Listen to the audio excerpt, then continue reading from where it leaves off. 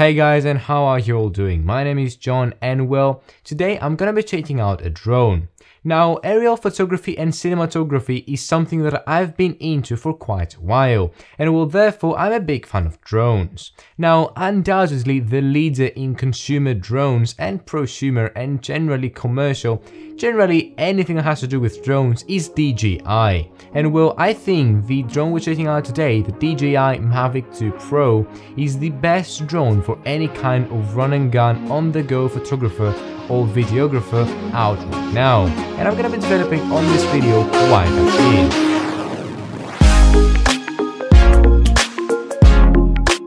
And I'm gonna start by mentioning what was the problem with my previous drone. Now, prior to this drone, I had the Phantom 3 Professional, a 4K video recording DJI Phantom drone. Now, it was a great drone, it had great range, great battery life, all things about it were nice. However, it had one massive disadvantage, and for me, that was its size. You see, this drone could not fit in my go-to travel bag, the Lower Pro Tactic 350 Mark II, because well, it was simply a massive bulk, which means that I needed to take an extra bag and an extra bulk wherever I wanted to take my drone. Not very nice for when you just want to go at a trip and have your drone with you in case you find something nice to capture. With the Mavic 2 Pro though, that's not a problem because this drone is just barely bigger than my phone when it's all collapsed, so it just fits in my bag no problem, and I can take it wherever I want without the need to carry any extra backpacks or whatever the case might be. So originally the Mavic 1, the first iteration of the Mavic drone, was something that I wasn't really into, and that was because it just felt like for the money it wasn't that good of a camera compared to the Phantom series. However, with the Mavic 2 Pro,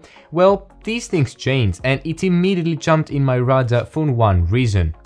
Well, two of them. Primarily though, it was the camera and especially the camera sensor, because this drone's camera sensor is co-engineered with Hasselblad. Now, if you don't know, the company Hasselblad is pretty much a leader in film cameras and generally medium format cameras, which are bigger, professional, and touch way too expensive prices that I would never be able to afford. Now, this co-engineering with Hasselblad, I believe, has made the DJI Mavic 2 Pro's camera be one of the best cameras and well, one of the best camera sensors on any consumer drone right now. Now, when it comes to image sensors, the smaller is not always the better. It's actually quite the opposite.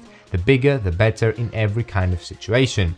And especially when it comes in low light performance, if you don't have a big sensor, not a lot of light will be able to reach that sensor and you won't have great results. But with this 1-inch sensor, you can get to have some pretty nice or decent, to say the least, results at evening and night time. So, you know, those sunset shoots and those, well, dusk, if you may, shoots are going to be much nicer in this drone, which has a bigger sensor. Now, photos that are produced from this image sensor and this camera are quite nice, and I have absolutely no problem with them whatsoever. As for video, it can do 4K at 25 frames per second and also 1080 at 60 frames per second. So overall, you got some nice slow-mo if you want to film, let's say, a family vacation, your kids, your dog, whatever the case might be, and also some nice 4K 24p in case you want to do something more cinematic. Now, when you add this incredible camera to a DJI made gimbal, you got yourself the ultimate combination for a drone. The gimbal is great, it obviously does a stunning job minimizing any kind of shake on the camera,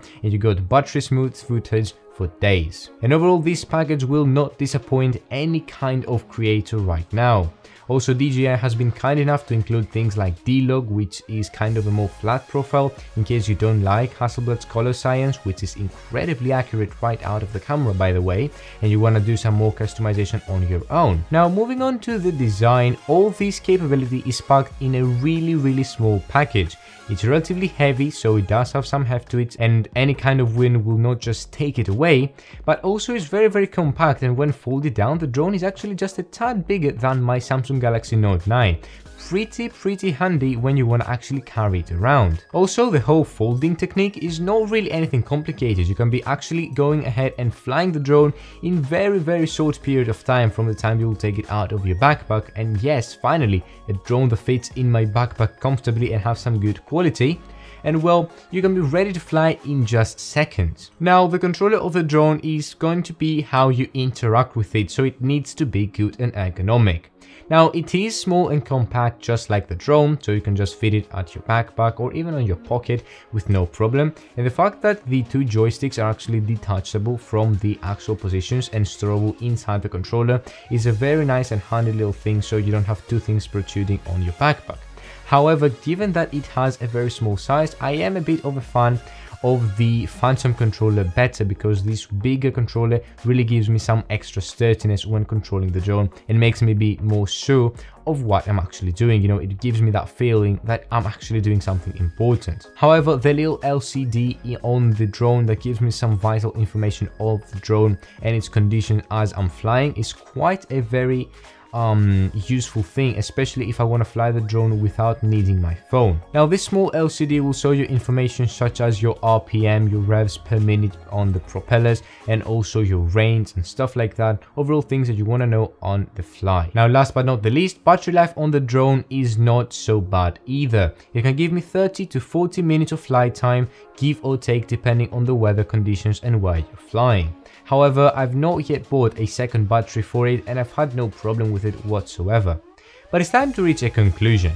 Now, this drone is great looking, very compact, which is nice. It has some incredible video capabilities and photo capabilities, a great sensor and great color science on the footage it produces. And overall, I'd say it's an incredibly little machine that is not going to disappoint anyone that's willing to buy it. Now, I think DJI made it. They made the perfect little drone for anyone that's like doing YouTube videos or even some corporate work as well, instead of just some personal prosumer level job, because you're paying a premium, but you are getting a lot out of this drone. And for a consumer drone, you can't really go wrong.